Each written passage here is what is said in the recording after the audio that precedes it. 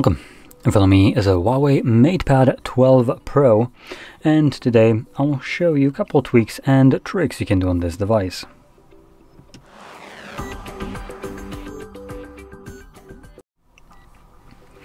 So, to get started, let's open up our settings. And in here, we can start off by going into the home screen and style. And we have just a general section for customizing the look and feel of your device. Now we do have themes, wallpapers, but we also have things more interesting, like the ability for you to change icon packs if you have some installed. I don't, unfortunately, but if you did, we can change them right here. We also have the home screen settings, which allows us to change the layout. Now, surprisingly enough, we can actually reduce the amount of icons on the home screen. It's kind of odd, or whatever. We have home screen style. This is something that I personally like to change, which I do prefer the drawer mode. So all your applications will be stored in a drawer. Okay, yes, I know. There we go. So you can see we have a drawer now, and this cleans up any kind of app mess that you might have had on basically spread all over the pages on your home screen. So I feel like this is just a bit cleaner of a approach to an Android. Oh, sorry, HarmonyOS, which is basically the same thing. So I recommend checking that out. Now moving on to the display and brightness.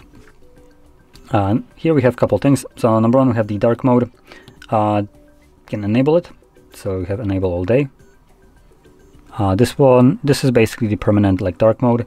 You can also have it set on a schedule, so it will turn on and off at a specific time, and you can have it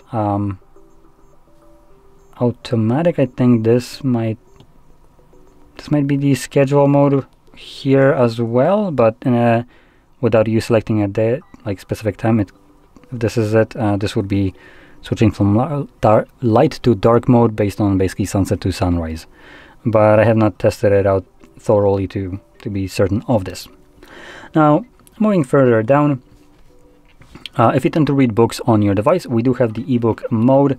So we have black and white, or we have color. So you can see it just makes the display.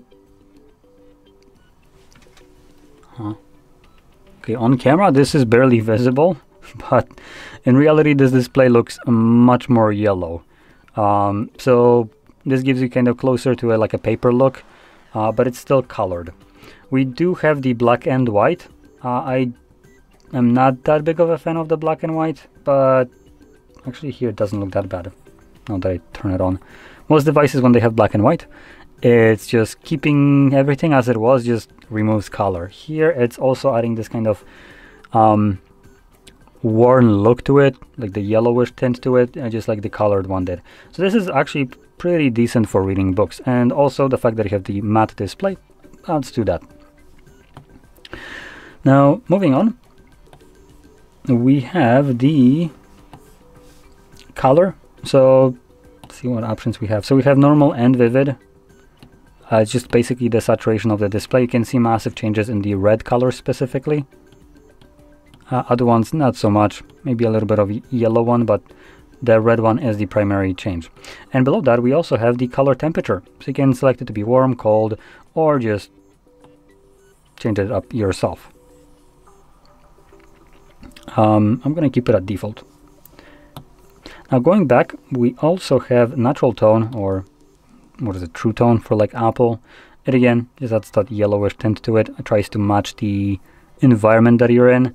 So usually it's just going to make it look a little bit more yellow, as most of us do use more of a warmer tone of lights than the neutral one that the display right now was trying to imitate. So with that, you get that bit more yellowish tint. Now this kind of appearance goes away, at least to your eye, once you get used to it, which happens pretty quickly. But just know that when you first turn it on, it actually does something nice. It turns it on gradually, so it's not like flip on and off switch, but you can see it more when you turn it off. It becomes bluish much faster than it takes that warm tone. Now another thing in here is the screen refresh rate. So we have dynamic, high, and standard. Now one thing that I like in Android is that in Android they removed the high option, as it's basically the dynamic but shittier. So high would basically permanently run up to or 144. Here it's dynamic and high are basically the same thing. So balances smooth display and battery life with maximum refresh rate of 144, or I should say up to 144. And the high does the same exact thing. So this option is completely redundant. Now standard runs up to 60 frames, so it will look a bit choppier.